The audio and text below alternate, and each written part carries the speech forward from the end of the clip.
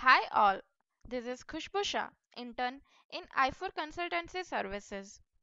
Hope you are enjoying ISO 27001 2013 series. As you know, there are 7 management clauses in ISO 27001 2013. We have already covered 6 clauses and now I am going to cover the last clause, clause 10, improvement. So let's start.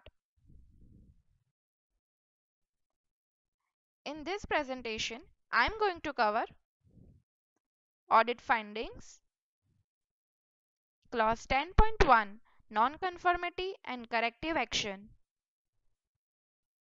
Clause 10.2 that is continual improvement. Audit follow-up with example. And last, references. So let's start with audit findings.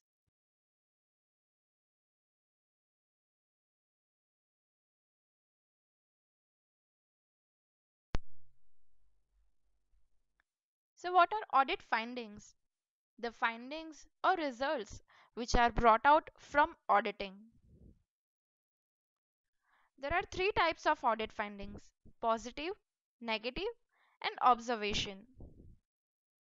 Positive finding is conformity, negative finding is non-conformity, and observation is opportunity for improvement.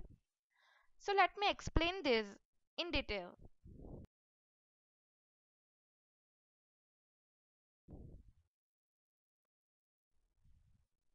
Positive finding, which is conformity, is when policies and procedures of an organization are matched to audit criteria. Audit criteria can be any reference. For example, ISO 27001 2013. Then non-conformity is a negative audit finding, which is when policies and procedures of an organization are not matched to audit criteria. And observation is opportunity for improvement, which is when improvements are suggested for not to convert the policies and procedures into non-conformity.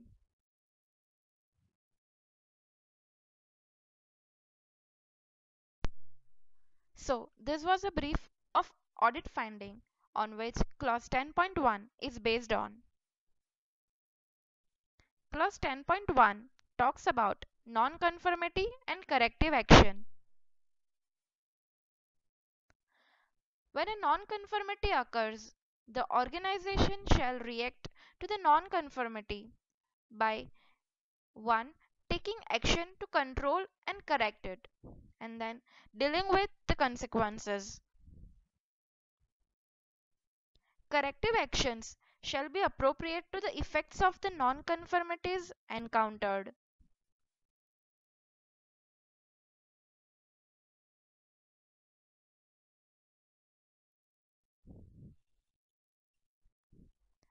After that, evaluate the need for action to eliminate the causes of non-conformity in order that it does not recur or occur elsewhere. By reviewing the non-conformity, determining the causes of the non-conformity, and last, determining if similar non-conformities exist or could potentially occur. Then implement the corrective action if needed. Review the effectiveness of any corrective action taken. And last, make changes to the Information Security Management System, that is ISMS.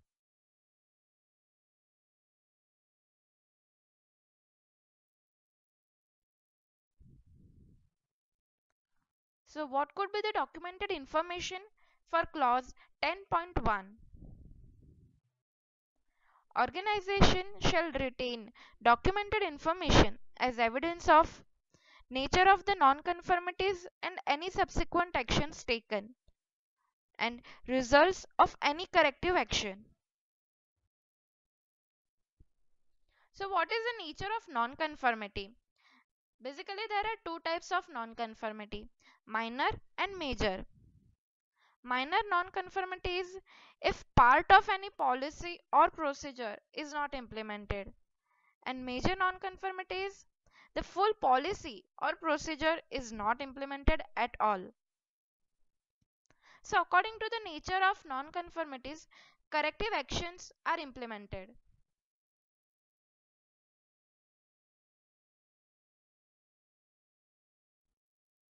Now, let's start with clause 10.2, that is continual improvement.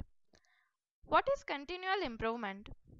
It is nothing but continuously monitoring previous corrective actions implemented and suggest if any improvements are there. Every organization shall continually improve the suitability, adequacy, and effectiveness of the information security management system. So, this is based on a triangle: suitability, adequacy, and effectiveness of every corrective action implemented.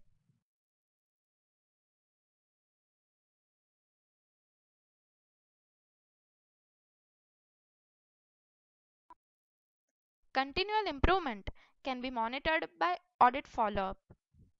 So, what is audit follow up? It is auditing of corrective actions that were suggested in previous audit. In audit follow up, auditor has to check whether corrective actions that were suggested in previous audit are actually properly implemented or not. It is conducted for continual improvement, as I said. Then check corrective actions suggested in previous audit is actually implemented or not. After that, evaluate the effectiveness of corrective actions implemented. And last, suggest corrective actions needed for implemented corrective actions that will be audited by next audit follow up.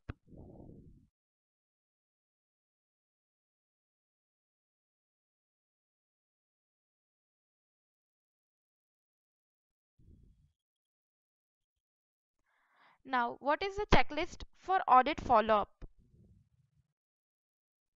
Whether implemented corrective action is appropriate to the effects of the non-conformity encountered or not. Corrective actions are implemented timely or not. Corrective actions should be implemented daily or weekly or monthly.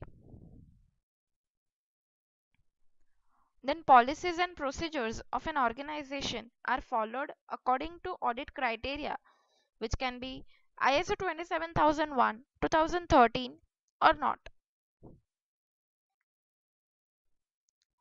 Auditor should sample for effectiveness of implemented corrective actions and ongoing conformance.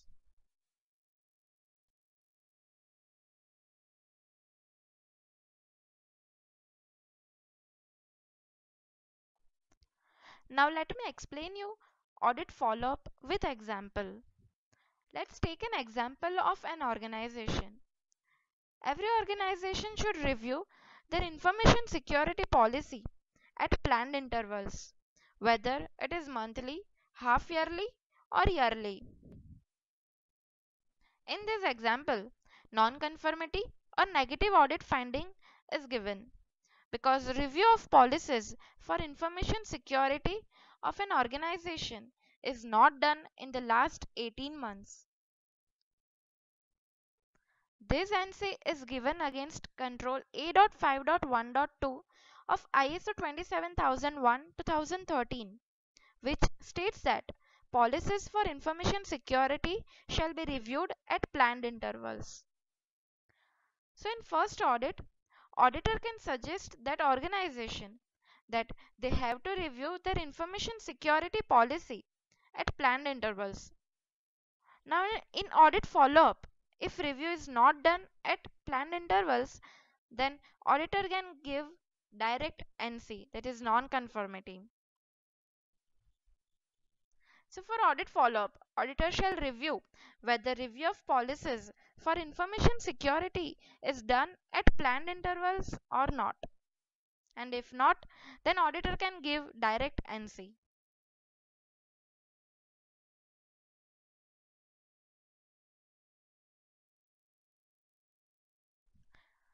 For more details, you can refer these listed websites. Thank you.